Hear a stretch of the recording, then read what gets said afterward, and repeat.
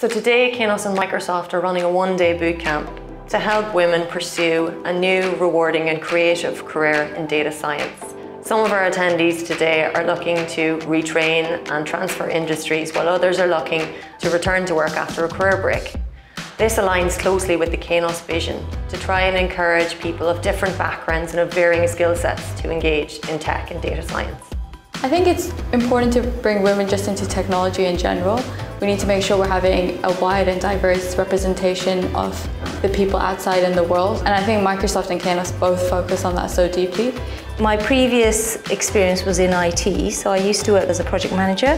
Now, I was very passionate about what I did. My career break was longer than I had planned, and that kind of extended to almost 11 years. So I feel it's the right time for me to now start looking for opportunities to start my career again, something that I'm really keen on doing.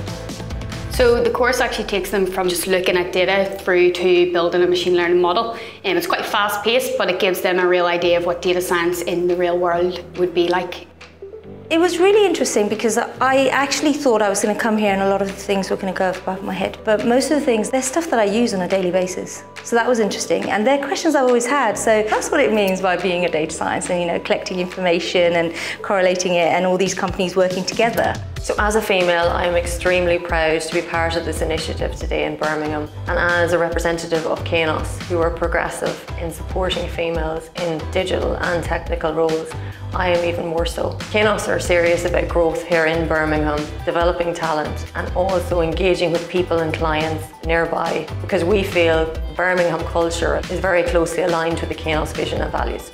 Part of the reason that data and AI is coming to the forefront is because of the insights that we can draw from it. But the insights we draw are only as good as the instructions that we give to our systems. So I think it's really important to have different people.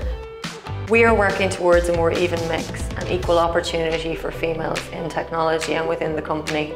This is also complemented by some fantastic role models that we have here in Kainos that are both technically brilliant and also someone that females can relate to, like Ashla McBride, our Digital Services Deputy CTO.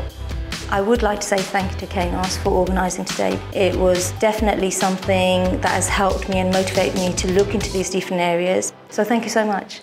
A really, really good day.